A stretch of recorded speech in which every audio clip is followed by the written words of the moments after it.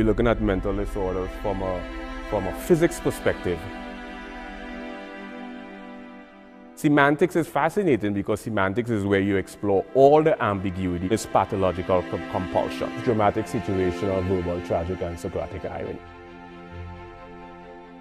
Disinhibition, grandiosity, and pathological. Nihilism postulates that epistemological solipsism, which states that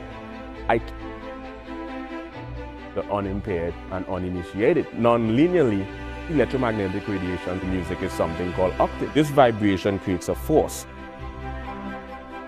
A three-dimensional perspective, neurological and the cognitive aspect of mental oscillation that is induced when acoustic phonetics will deal with 5 brainwave. Let's discuss the physics, mental diseases of hope, semantics, pragmatics, applied.